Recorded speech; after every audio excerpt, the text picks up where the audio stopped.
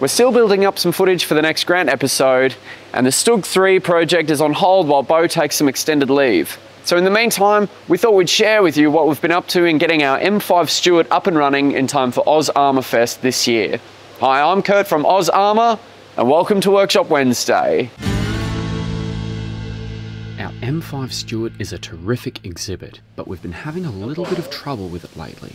One engine would crank and start, and the other one was either a starter motor or something in the engine was seized. So we brought over the workshop and we tried to turn it by hand. No good. So then we've looked further, and what we've done is we've removed the oil pan or the sump. You can see we found bits of conrod and bearing and all sorts of stuff, and we found a conrod's let go. Looks like the big end cap is let go by the bolts or something like that, and the conrod's come around and wrapped itself around everything and smashed it all up. Yeah, it's gone and smashed the camshaft, smashed the block. It's done a lot of damage. So that's the other engine that runs. That's good, that engine. We're gonna probably save that for a later project. Why is that? Why couldn't we just put that one back in with a new engine? Trying to source one of these, it's like next to impossible. You gotta have two of the same. Yeah, two of the same engines. Yeah, that's right. So what we've got here, we've sourced two 350 Chevs. So these are a Vortec later model Chev, and they're going to take place of the old Cadillac. We've also sourced some GM transmissions, turbo 350s.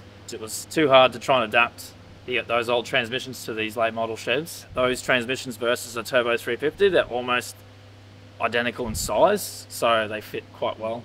So far what we've been doing is we've been mocking up the transmissions, the new transmissions and the new engines. So far we have the new transmissions sitting in place. We've modified the rear mounts to suit, and we've kept it the same as how these engines are originally fitted, on those slight angles like that. So you can see here, that's for one mount, and same as on the other side, that's for the other engine on the left side, and see how it's down lower, and you can see that plane. Oh yeah, see that plane through there. The mount on the rear of the gearbox, the automatic, is on that same plane. So we've just made the mount sit flat on the transmission and bolted it down, and it's gone to that angle for us. So first thing, I'm going to bolt this flex plate on, and then we're going to lift the engine, and we're going to put our oil filter, which goes on here, and there's a bit of timbers in the way. So we're going to lift it with a forklift, move it back a little bit. So we can put our oil filter on and have it hanging down, and then we're going to pull this dizzy out, fill it with oil, and I've got a special tool that goes in to drive the oil pump with a electric drill, and we're going to build pressure, oil pressure. Once we get oil pressure, then we know we've got oil circulating throughout the whole system. You can get this around the wrong way. This is the wrong way. So we've got a dowel on our bolt holes. So if we put it on this way, we would never get our converter to bolt up to this. That'd be in the way. So they actually go this way. There we go. Ryan has brought a lot of cool gear with him when he started work with us, like this torque wrench. With this, he can tighten the bolts to as close to the manufacturer's standard as possible. Oh, too far. So we're at 65, and I'm not going to go to 65 straight away. I'm going to go around in a cross pattern. So we're just going to sort of get them snug. And you can probably see what my torque is there now. That's how much torque I'm putting on it. You should really hold the handle but here. So we're around 24 pounds there. And you want to be at 65? Yeah, that's right. So we're not torquing this up yet, and we'll show you how this works. So we can see here our torque, how it beeps and carries on.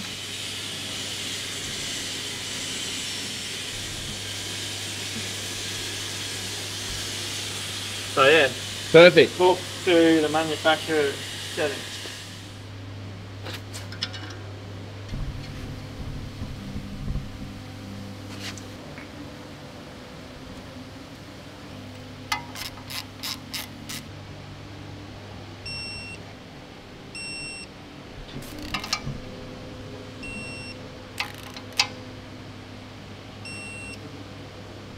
Nice. Come with our crate engines. Same thing as you saw. Just got to fill them up. Yeah, just got to fill them up. Getting oil. So I've already checked the surface. It's clean under here. Yeah, so that's our thread for our oil filter.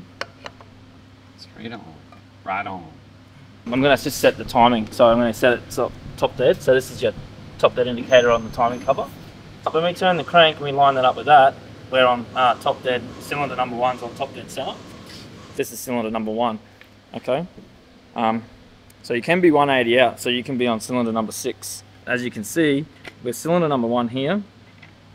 And see we're almost on our mark. So now we're lining that up. Pretty much right on here.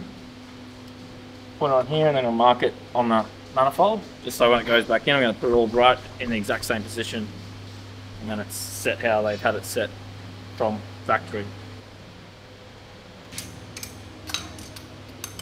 Do you want to chuck oil in this, Rob?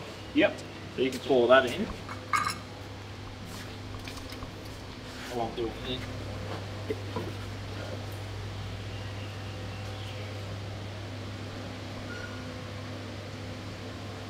So that gear runs off the camshaft, and then that drives the oil pump underneath. So this is oil pump drive, like a primer, and that goes in here like that. There we go. So we're in the safe range now. Well, hopefully we're going the right way. We'll see. We should see it build oil pressure.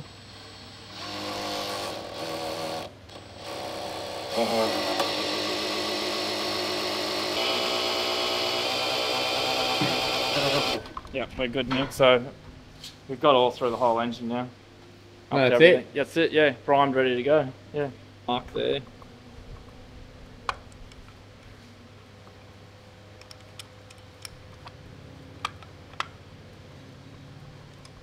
But we're out.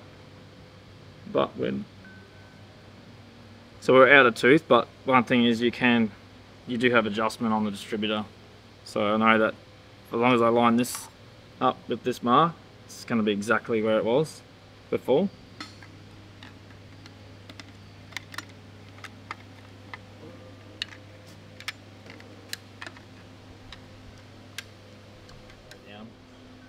This is the torque converter.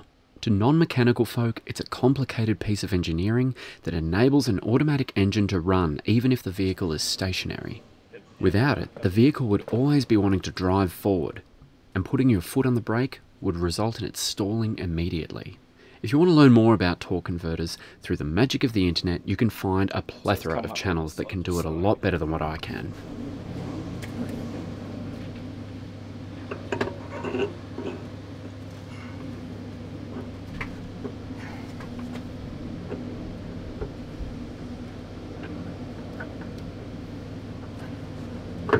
There we go. It's him in. You can feel it's going all the way in too. Now engine number 1 is ready to fit in. Nice one.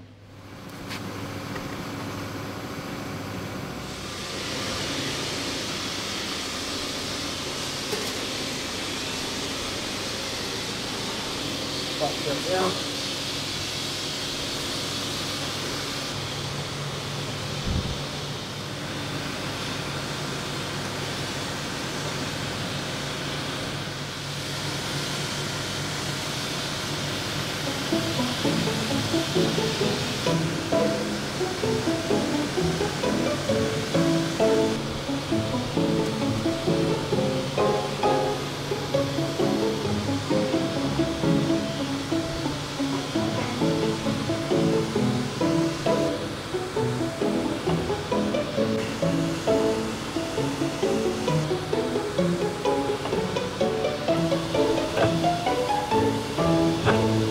The mount's in the way because we've got to drop the back of the engine down into the transmission.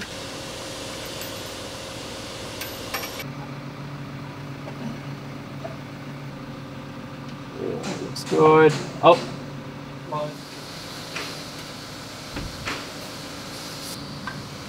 Okay.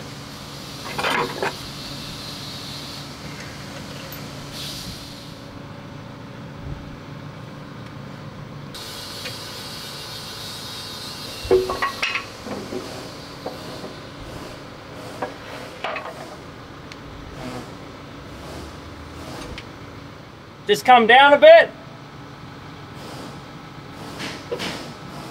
That's it. Got him. Woo! Getting the other one in will be tricky. You won't have any. You won't have any room. Next to it. I have to lay over the top of everything. Oh man. That's all right. I'll just get the rest of these bolts in. Yeah. Ready for the next one? Yeah. The only thing we just got to put the engine, the actual mount bolts in, but it's sitting in there nice. It's got these little locators, as you can see in there. Yeah, so it's not going anywhere at the moment. At the moment, yep. That's good. Time to finish off and fit engine 2.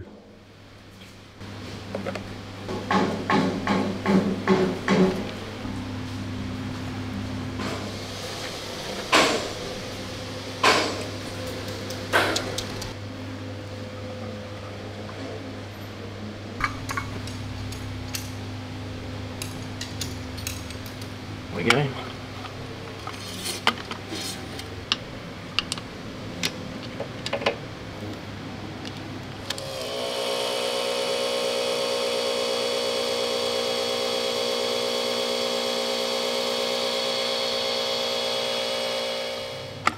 Done. Look at that. Straight in. Oil level 2. Yeah. Sweet.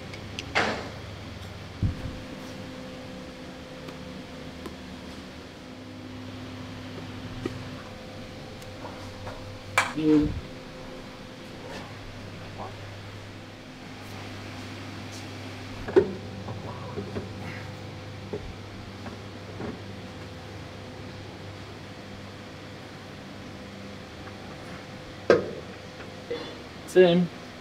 Yeah. I'm getting more flexible.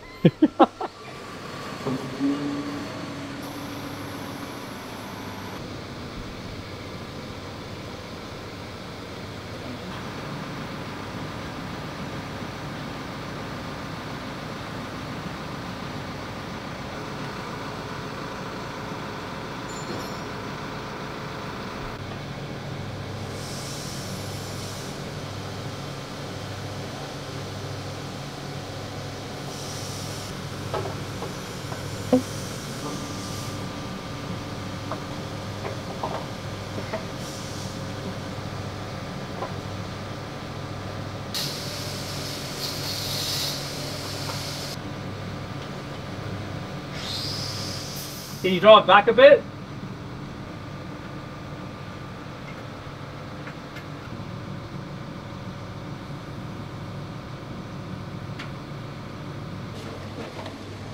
Yes. You can see. Looks excellent. Voila! There we go. Ta-da. So yeah, next step, 2 tail shafts, the weld-on yokes and the uni joint. We'll just finish off the wiring. We're going to finish off the fuel system, hook up the radiators as well. We've got to plumb them up. Hook the ignition system up, our linkages for the throttle and also the shift linkages for the transmissions. Run the auto cooler lines and the coolers for the transmissions. So we've got thermo fans to fit. We've got a whole list there. Bit to do. Yeah, there's lots still to do. Before we get on with any of that, Rob and Ryan start fitting the starter motors and alternators. Fancy. So shiny. Shiny. Precious. Ryan has to also fit the bolts that connect the flywheel to the torque converter. So these converter bolts will come in through here. I'll have to turn the crank actually, I think.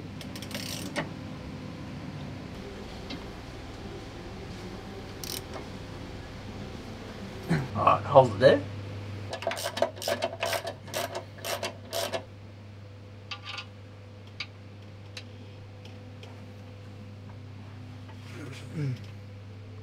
We'll tighten them up. Do these have to be tightened with the Yeah, they're going to be torqued.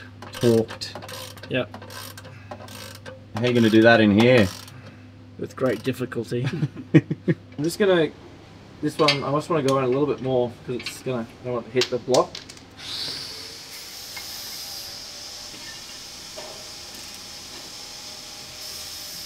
Yep. So I've got our starter motor. Yeah. We've got 2 of these straight up on the block. into this position here, and we'll get these on there now. Did these come with the engine? Yeah, no, yeah, they did. I had to order them separately, but yeah, They're suited for they're this. suited for this engine. Yeah, I was told they were suited for this, so they should work.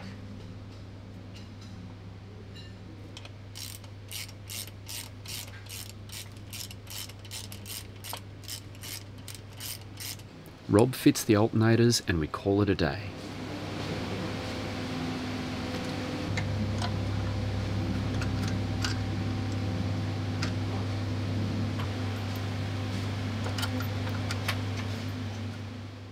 After the weekend, we got some rain, which was really good for my audio recording.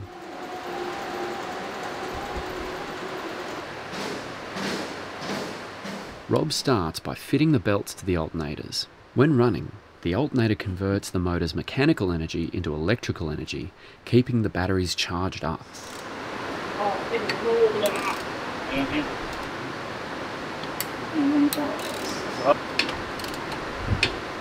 Bit of reflection on there. Yeah, we'll recheck it once we run it, because it will probably feel better in a little bit. There you go. Why, thank you.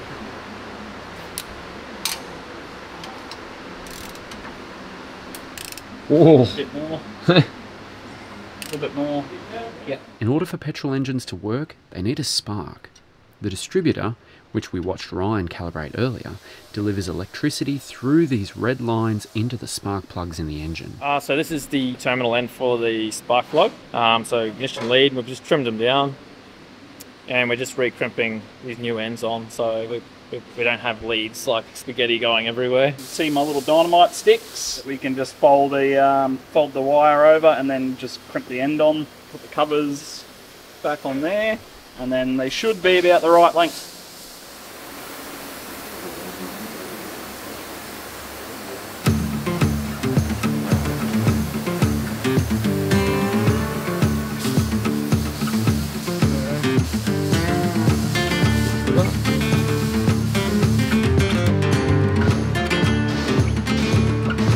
That just crimp it on.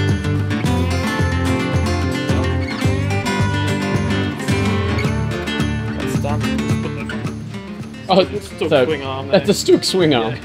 Yeah. We just done the steel this bench to get the vice. Is that both sides? Yeah. Oh. Yeah, there's 3 on each side that already fit.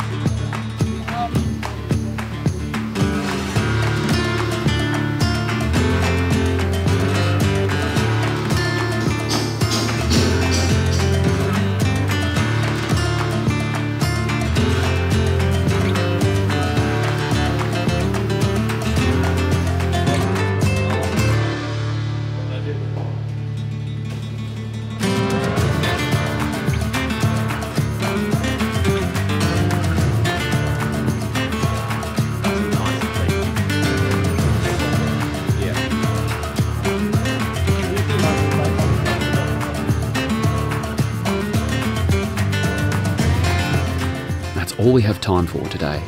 Join us next Wednesday for your weekly tank restoration fix. So until then, I'm Kurt from Oz Armour, and I'll see you on the next one.